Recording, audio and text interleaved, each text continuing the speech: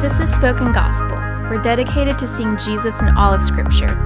In each episode, we see what's happening in a biblical text and how it sheds light on Jesus and his gospel. Let's jump in.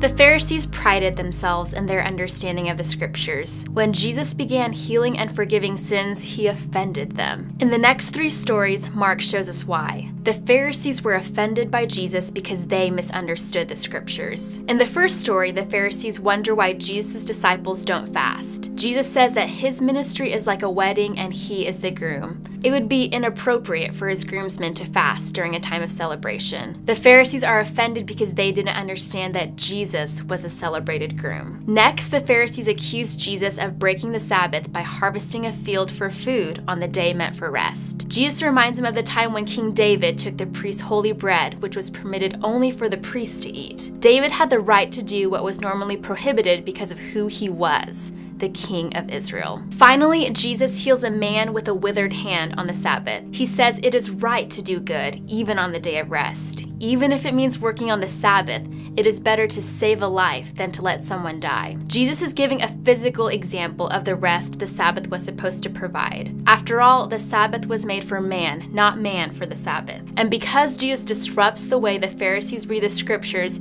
they consider him a threat to themselves and others. From then on, the Pharisees plot to kill him.